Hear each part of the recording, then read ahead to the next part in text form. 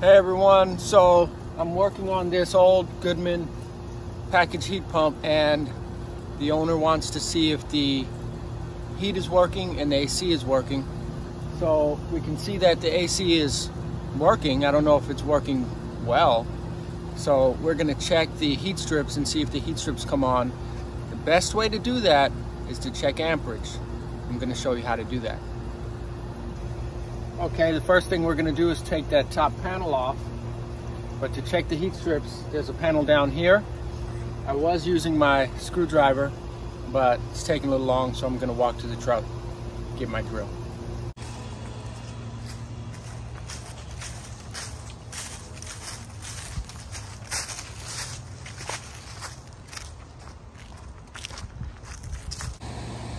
All right, those are the heaters down there. This is where we're gonna check for amperage. So you're gonna put your meter in amps. I put a link to this meter in the description. This is the one I like to use. It's really simple.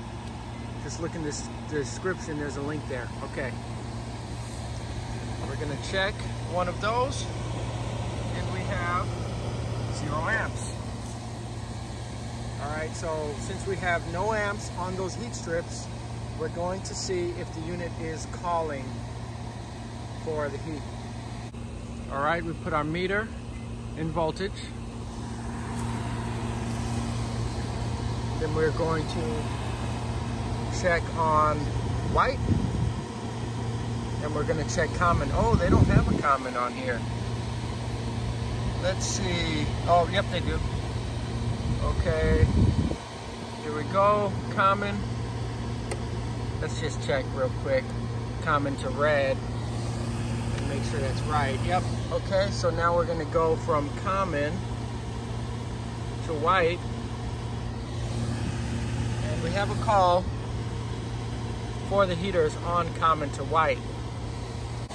So we're going to go down here and see if we have 24 volts on the heat strip sequencers. Okay, so we're gonna go on the coil. The coil on these sequencers on the bottom. So there's one there, one there, okay? Let's get one lead on there like that. And one lead on there like that. Okay, oh, we have 25 volts on the sequencer. Okay, now, this is a good lesson for you guys. We're going to check if this sequencer is closing or not, okay? Keep your meter on voltage. Put one lead on one side of the sequencer, one lead on the other. If we have 0 volts, that sequencer is not closing.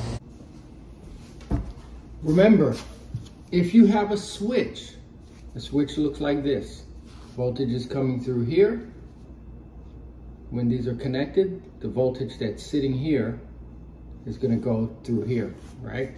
If you have a switch and that switch is open, looks like this.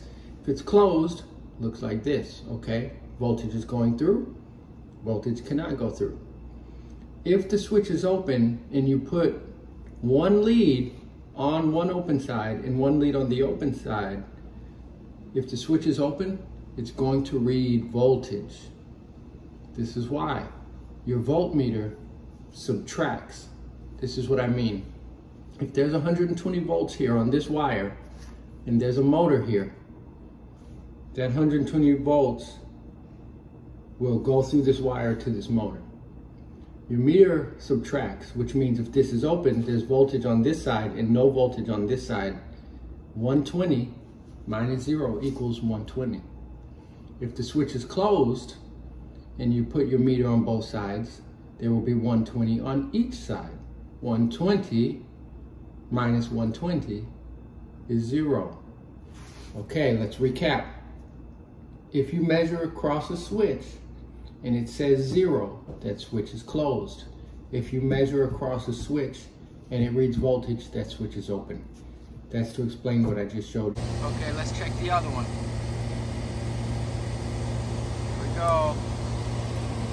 All right, I'm gonna do this without holding the camera.